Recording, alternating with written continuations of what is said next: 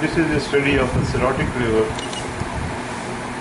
See, the outer margin is irregular, nodular, as not only irregular but nodular as well. Here we are. This is the outer surface showing nodularity, irregularity, surrounded by acidic fluid. The liver you can see is cirrhotic. This is the right hemidiaphragm, and this is the portal vein, and the portal vein measures only 9.6 centimeters, and at the level of porta hepatis, the portal vein measures 10 millimeters, up to 13 is considered normal. The right lobe shows generalized reduced total surface area.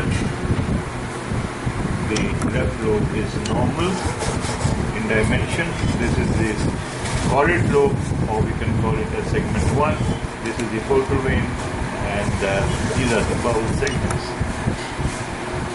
Now the gallbladder wall is gives striated appearance because of being surrounded by acidic fluid. This is a striated appearance of the gallbladder wall because of the fluid. This is the gallbladder. This is the wall showing. There is no focal lesion seen in the right and or the left lobe.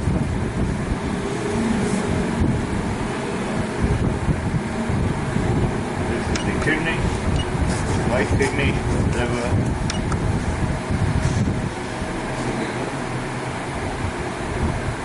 Transfer section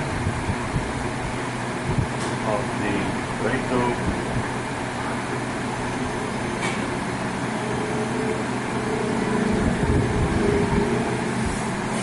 Okay.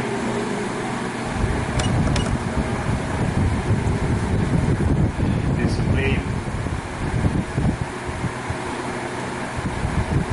measures